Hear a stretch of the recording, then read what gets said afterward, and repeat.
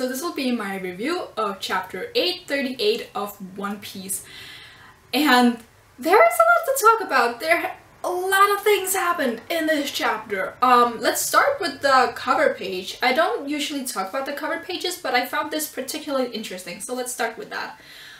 We see Shanks, who is apparently at a wedding. And when I went through my read-through the second time, I spent a good 10 minutes just on this cover page trying to figure out what was going on. So obviously we have a wedding, and let me just read the description of it. It says that at a wedding that takes place within the ruins of a certain island. So, they're at a wedding. It's obviously not Shanks' wedding, because if you look in the background, there's some guy who has their back to the three main guys in the page, and he's cheering. So he's obviously looking at the couple who just got wed. So it's not Shanks who's married Makino, whoever might think this. But it's obviously something that he has a good relationship with, because why else would he be there? Also, it says the ruins of a certain island, which means that this has to be an island that we know of, since it says a certain island and not a random island or just an island as Oda usually says. So I'm thinking that this is an island that we know. And now I'm thinking, what island do we know that has cacti? Because that's the only trait this island has is cacti, and I seriously can't figure it out, because it's also the ruins of an island. So it's somewhere that has been destroyed. Like, leave in the comments below where you think Shanks is and who got married, because I am extremely curious, and I think this will be important later on, because recently the cover pages and the cover stories have been extremely important. So yeah, but let's move on. The actual chapter starts off with Luffy versus Pretzel, and we have Pretzel slowly getting back up on his feet and Luffy being very determined to beat him so that he can go on and see Sanji, because as we know, Pretzel's talked a lot of shit about Sanji last week, so Luffy's thoroughly pissed off. But they clash and Luffy hits him with another Kong gun, I think. I didn't write that down. But he hits him and Cracker falls into two pieces. But as Luffy's arm stretches further after he's basically cracked Cracker open, something pops up in the middle and hits Luffy with a sword and cuts halfway through his arm, probably like through his bone, or to his bone, so that's pretty painful. And we see Luffy kind of taking his arm back and just like holding the wound, being in pain. And he asks, "Who the hell are you?" because some dude just appeared with a sword out of nowhere. And we find out that Cracker is actually using a armor made out of biscuits, because he has the bisque fruit, which allows him to manipulate biscuit. And apparently he uses these armors because he cannot stand pain. Like, even getting a single shot is just too much for him, which is a pretty big weakness, but if he can use the armor, then okay. Pretzel.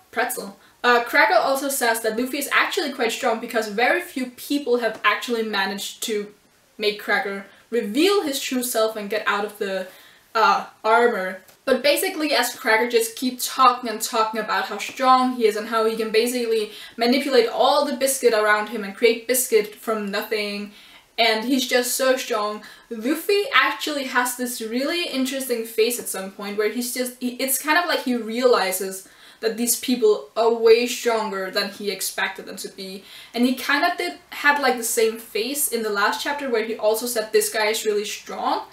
But you have to remember, at that point he just saw like the armor thing, and I don't know how much of Cracker's real power Luffy could sense at that point, because he was covered with the biscuit thing. And we know from sooo that it's not always that Luffy's observation haki works to its maximum. There are ways to counter it, because if you remember, it was shown in the anime recently too. When Luffy fought BB and the other dude whose name I've forgotten, he was actually surrounded by Pedro and a bunch of his like underlings or people who worked with Pedro, and Luffy didn't realize until they all retreated. So we know that either Luffy's observation haki isn't the best, which I doubt, or there are ways to counter it, which I think might be what has happened here, because I doubt that Luffy would have underestimated him this much if he could have sensed his real strength. which is why Luffy then makes a face of, oh crap, I'm in deep shit. Of course, this doesn't stop Luffy because he's very determined and very stubborn and he wants to see Sanji no matter what. And then Cracker has this really good line where he says that no matter how much you fight and no matter what you do, there will always be someone who is stronger than you. Of course, that's kind of just foreshadowing his own downfall because he's so damn cocky, but it's still interesting because, as I've been saying all along, Luffy is not ready to fight Big Mom.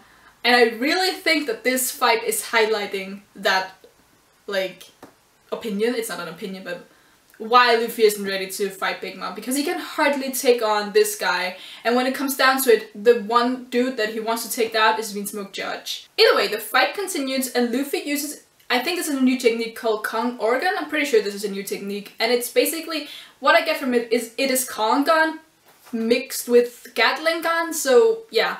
But Cracker blocks everything with all of his biscuit clone armor things, but Luffy breaks through them. But as he breaks through them, Cracker goes underneath them and kind of aims for Luffy with his sword. And I can't really figure out if Luffy dodges this or if he gets like a little cut on his cheek. But either way, we stop the fight there. But what is interesting, because we do not get back to this fight, and we also skip to the morning, so we probably won't see the rest of this fight. But at the last panel that we see of the two of them, Luffy has basically dodged underneath the sword and is ready to punch and attack at him. And because Cracker is so weak to pain, if Luffy gets this one punch in, he should be able to defeat him, right? So that's probably what I think happened, because I doubt that Luffy has been defeated and Big Mom wouldn't know about it. But I will go into that later when we go to Big Mom's storyline. We also have about half a page or something that focuses on Nami, who has basically taken control of all the homies because of Lola's or not Lola's memory card, but the memory card that Lola gave her to Big Mom. And it's basically just her. She's standing on Baum, the big tree that Brûlé was standing on top of, moving around with, and all the homies are so scared of her. They are so scared of her that they say that she is scarier than both Cracker and Big Mom by a mile, and that's super interesting. So she basically has them in her palm, which I'm sure will be important for how they get out of the forest. I mean, by now it's morning, so I'm pretty sure that they are out of the forest since we just skipped everything, because that would be a great surprise for Luffy to just appear somewhere, or for Luffy and Nami to just appear somewhere, and we don't know why and how, and Big Mom and everyone will be surprised. So yeah, that's what I think will happen. We then have another short storyline, which is the one that focuses on Chopper and Carrot. And we basically see them inside Brûlé's mirror world. And we have this, these two weird panels where Chopper's like, okay Carrot, I've got a plan, but you need to call me Big Brother for this to work or something. And for some reason, Carrot's just like, well, you're brother now, because that's how you say brother Chopper. Shortly and cutely, I guess. I don't know what the point of that was, but it was quite funny and cute, so yeah. But basically, Chopper's plan is to not try to escape Brûlé's mirror world, but to take advantage of it, because as they find out, they can see through every single mirror on Whole Cake Island from their position at the moment. And I believe that I said this at least 1 or 2 chapters ago. Because that would kind of make sense for Brûlé to be able to move within all the mirrors and for her victims to do the same. They are chained up though with those really big like iron shackles with the balls that kind of makes it hard to move, but Carrot is a mink and she is unbelievably strong. We've seen this countless times, and Chopper is quite strong too, so it shouldn't be that much of a problem. Of course it will slow their speed down if they have to fight, but I really kind of doubt it. They'll probably have to fight Brûlé at some point since she's the only way to escape the mirror world, but for now their position is quite good because they have the opportunity to get in touch with literally everyone on Whole Cake Island. And that's not only the Straw Hats, so Luffy and Nami and Brook and eventually Sanji, or hopefully Sanji. They'll also be able to get in touch with Jinbei, wherever he is. Caesar, who I've said will somehow become important. Probably Peckham's, who's been fed to sharks, but you know, he's probably gonna survive because this is One Piece. Other characters, Pudding, because we still don't know what's up with her. So they'll probably be able to get in contact with those people, spy on the Vinsmokes and Big Mom, trying to figure out how they'll have to get into the castle, what's the easiest option if they need to save Sanji and all those things. So they'll probably be really fucking important. We then cut to Brook and Pedro, again a very short story, where we see that they have basically gone inside one of the homies who is a guard on patrol, and from what Pedro says, once this guard has finished his patrol, he will go back to the castle to stay there for something, but basically they'll be able to infiltrate the castle, which is now interesting because they will be inside the castle where Sanji and his brother and the rest of his family will come to when they have the meet and greet thing that I'm also gonna go into later. So the question is here, will Brook and Pedro meet the Vinsmokes or just at least see them? Because they'll be pretty fucking close at this point. So yeah, I'm super interested in seeing what that'll be, because I really doubt that they'll just get to the Poneglyph and then just go back to the Sunny. I mean, that would be the most boring storyline. Plus, we know that Brook knows of the Vinsmoke and he's probably still holding back some information because he wants to spare Sanji or something, I don't know. And Pedro also has shit that he hasn't been talking about, so yeah. Information, things to be revealed. The next storyline we jump to is Big Mom's, and we basically have this one page where she's just talking to her homies, which are all cakes and sweets, which is super weird. At one point she also talks to her hat, so yeah. But basically we find out that today the Vinsmokes and her and probably some of her children will have some sort of meet and greet, and I'm guessing that this meet and greet will consist of things like awkward family meals, where Sanji will be extremely uncomfortable. And I'm guessing that Pudding will be there too, because as they say, they will also have their, what is it called, an exchange of engagement gifts.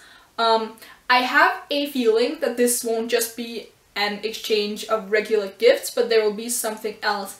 I have a weird feeling, just because, that we might see Sanji fight in some sort of like practice match, because as he is supposed to marry Pudding and he then become a part of Big Mom's crew, it would make sense for her to want to assess his strength. That might be fanfic territory that I'm in right now, but I'd really want Sanji to fight EGG, or be forced to fight EGG because of what happens later in this chapter. But yeah, we also have a kind of mini report on what is going on with the Straw Hats, at least what Big Mom knows is going on, because she asks what happened to those pests. And one of the cakes, I think it is like, well, we sent Cracker after them, so he's probably dealt with them by now. But here's the thing, right? It's morning, and Big Mom for some reason has no confirmation that Cracker has beaten Luffy or just the Straw Hats in general.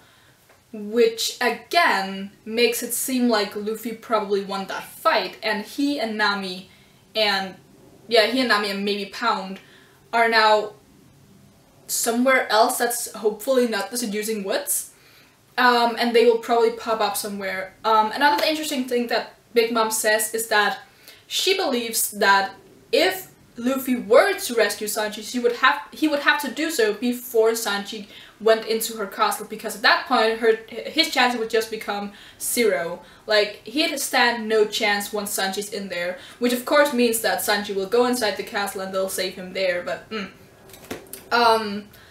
yeah, it's actually interesting that it says that, because that means that Big Mom thinks that there's still a chance for them to be able to save Sanji, so she's not underestimating them, at least not completely, which is really smart of her, because so far almost every single villain that Luffy has been against have severely underestimated him and been like, you're just a brat, you can't do shit, or I'm just stronger than you because I always win, blah blah blah. So yeah, that's interesting how she's really taking Luffy seriously here, and even though he has such a hard time against Cracker, she's still like, well, unless Sanji's inside the castle, he still has a chance to save him. Lastly, we find out that the wedding will take place inside Big Mom's castle, which probably means that Luffy will get into the castle and stop the wedding just before Sanji or Pudding or both then say I do. So we go to the last part of the chapter where we finally have the older brothers Itagi and Niji arrive at the German Kingdom, which is docked in Whole Cake Island. So yeah, they are now here. And we have this beautiful, very, very beautiful double spread where we have a panel, or in some cases 2 panels, focused on each and every one of the Vinsmoke family members, except of course Mama Vinsmoke, who we haven't seen yet because she's either dead at the reverie or just not there. There are a lot of theories speculating her. If you've been following me for a while, you will know that I think that she is either dead because Sanji killed her, or she is just a very mean bitch. I really hope the first option is true, but I think that is more fanfiction theory. Yeah, that's more fanfiction-y, so yeah. I'm gonna start by talking a bit about Itagi and Niji, because as they arrive, we have this very beautiful big panel of them just walking, and we have Itagi in front and Niji going behind him. And Niji is, for some reason, quite annoyed at the fact that he isn't there to greet him.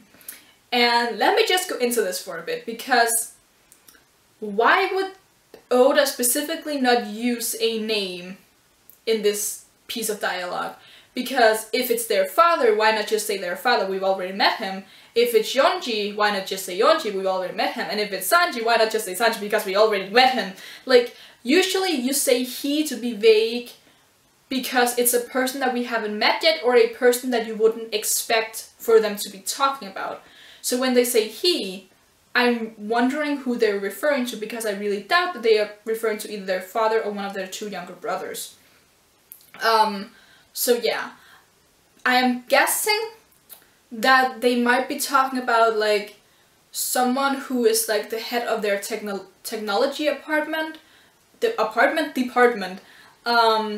because when you return home from war you should be checked up, and while they are probably not injured, they might have used some of their tools and they might be broken or something. I have absolutely no clue. Let me know in the comments below what you think, or who you think should have met them there, because why not just say the name of the person? I don't know. But while Niji is quite annoyed with this, Itagi is very calm and collected. It's just like, pipe down, Niji, just calm the fuck down. And he looks very dignified, and he looks like he's better than everyone else. He looks very much like a prince with his expression, but a very like stuck-up prince, which is how I imagine that he is. We also get their nicknames, so where Reiju is Poison Pink and Yonji is Winch Green, we have Niji who is Electric Blue and Itagi who is Sparking Red. And this is really interesting because now I'm thinking that we've seen Reiju, she obviously has something to do with poison. Yonji, when he was defeated by Sanji, he has his face dented in, so he's probably like a cyborg or something, which goes along with his name Winch. So Electric and Sparking. Electric is obviously just lightning. He probably has some sort of lightning abilities, and while it's not the lightning devil fruit because Enel has that and he's not dead, it has to be technology based. And Sparking makes me think of fire. And who else do we know who uses fire? Sanji. And I know a lot of people have been speculating that Sanji and Itagi are foils, so they will be very different in literally everything. While a lot of people thought that they were opposites, wouldn't it be interesting if the 2 of them had very similar powers, but were extremely different in their personalities, which would again make for a really interesting fight between the 2 of them. I think that a lot of people would want Itagi and Sanji to fight at some point. I stand by that I want him to fight Reiju and for her to be his first female opponent, and I would then want Itagi to fight Nami, because I am also really tired of Nami only fighting female opponents, so it would be a nice switch for the 2 of them. And also it would give Nami a really strong opponent, who she would really have to fight hard to beat. So I want to talk a little bit about the outfits that they are wearing, and more specifically the belts that we see all of the male children have in the Vinsmoke's family. So we see that Ichi has a belt where he has some sort of symbol that looks like a flower, and I can't quite figure out what the hell this is, but I feel like it has to do with his power for some reason. And I know I already said that he must have something to do with fire, but it has to be different from Akaino's power, from Sabo's power, from the fire that Sanji uses, from the fire that Luffy uses. So I don't know if it's going to be a devil fruit power or something that's technology based. It's probably going to be the second option since they are known for their technology, but it's interesting what this symbol might mean because I feel like there's a meaning behind it. Nietzsche's symbol is their pirate Jolly Roger symbol thing, even though they aren't actually pirates. But I went to the wiki and that's what it said, so yeah. But it's that, and then it's like a thunderbolt, which of course makes sense since he is electric blue. And his symbol resembles Yonji's because he also has their skull Jolly Roger thing, but then behind it, instead of a thunderbolt, he has kind of like a gear, which goes along with his name, Windscreen. What's then interesting is that if we look at their father, he doesn't have the symbol on his belt. He has this kind of fiery thing and then the double six. And Reiju doesn't have anything at all. The only thing that's kind of a pattern in her costume are the spiral things, which I can't figure out what it means because she is supposedly poison, right? But how do you draw poison, I guess so. Another interesting thing is that I went back to, of course, look at all of their costumes, and the only ones to carry the double six on their, or actually the only one to not carry the double six on their costume is Nietzsche. I've been looking at this panel for a long time now and I can't figure out where he should have the double six because Ichichi has it on his chest, Reiju has it on her legs, Yonji also has it on his chest, and their father has it on like the lower part of his cloak or whatever it is. So I'm beginning to think that Nietzsche is slightly different here. In a different way that Sanji is the black sheep, of course. But yeah, I'm wondering why that is. Let me know in the comments below. I feel like I said that a lot, but please let me know what you think, because I feel like it's interesting that he's the only one to not show off their name. Like, the double six should be infamous at this point, so why is he the only one not showing it on his body? So lastly, I want to talk about Sanji's relationship with these two brothers, because we know so far that he hates his father, he doesn't think too much of Yonji as he already fought him and beat him.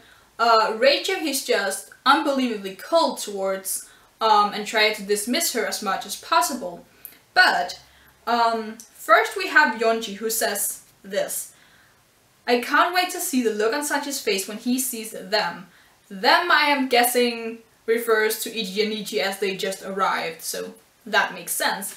And then we have this really fucking heartbreaking panel of Sanji, where he's literally, he's just gripping himself and shivering with fear as he looks at his brothers arrive.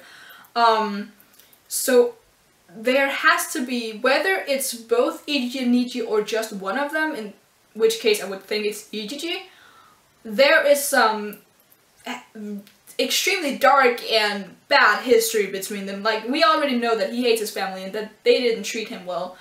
But Yonji was part of, like, the bullying thing that we saw in the last flashback, and I'm guessing since it was such a short flashback that that thing had happened multiple times at that point. It was something that they were all used to, Sanji getting bullied by his brothers and Reiju not giving a damn, his father not giving a damn. So why would his reaction to Yonji be so different from his reaction to Ichi and Nietzsche, or just one of them?